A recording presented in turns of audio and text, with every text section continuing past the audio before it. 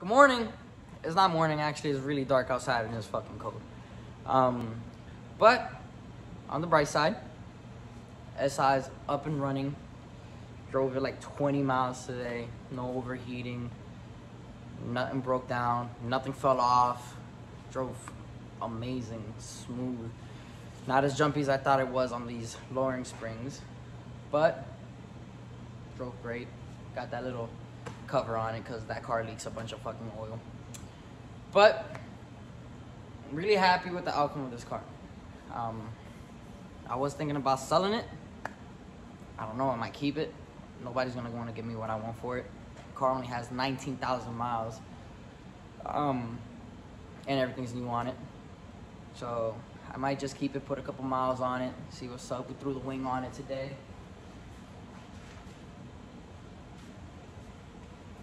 Nice little wing. It actually looks like a SI.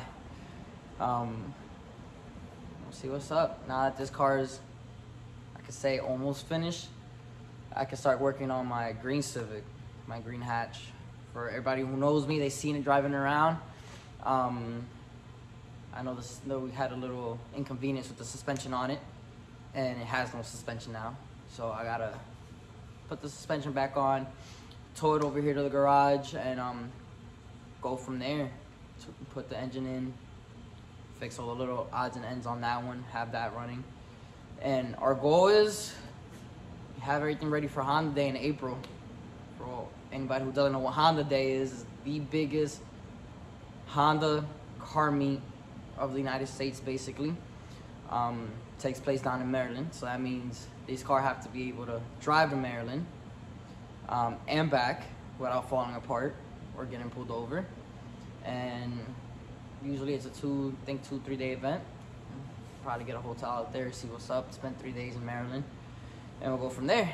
But again, just want to say thank you to everybody who supported me in this car, helping me build it, put it together, selling me parts, giving me parts. Shout out to Miguel for towing this car from so far away, bringing it over here, dragging it off the floor literally because it had no rims or anything on it.